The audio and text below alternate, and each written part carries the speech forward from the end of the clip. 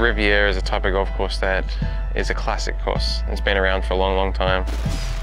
With the Winter Olympics underway in Sochi, the PGA Tour heads, appropriately enough, to Riviera Country Club, host site for equestrian and pentathlon events during the 1932 Summer Olympics.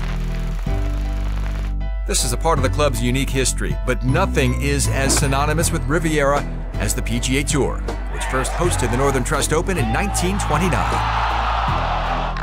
In the 8+ decades that have followed, there have been no shortage of notable accomplishments.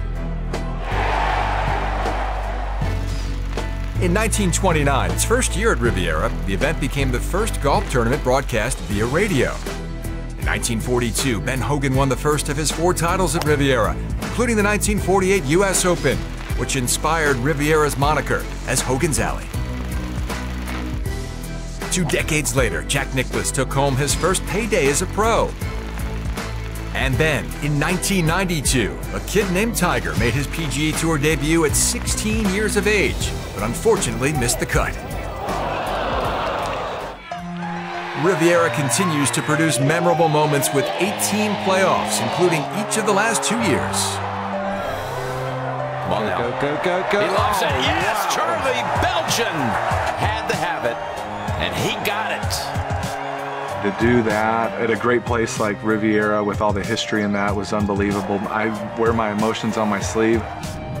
While heroics on 18 might get you into a playoff, it's the drivable par 4 10th that often determines the champion.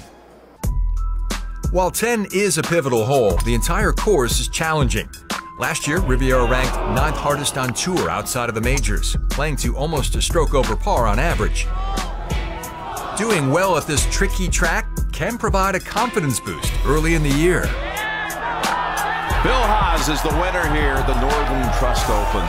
I got off to a nice start, winning early, probably one of my favorite golf courses at Riviera. Was feeling pretty good about everything. Kind of one of those ones where I thought maybe this year could be a very special year. The 2011 FedEx Cup champion is one of 8 prior winners of the event, returning to LA this week, including our host, John Merrick. Riviera is one of my favorite courses. Growing up as a kid, I used to go to the tournament a lot, and have my first win there. It was a dream come true.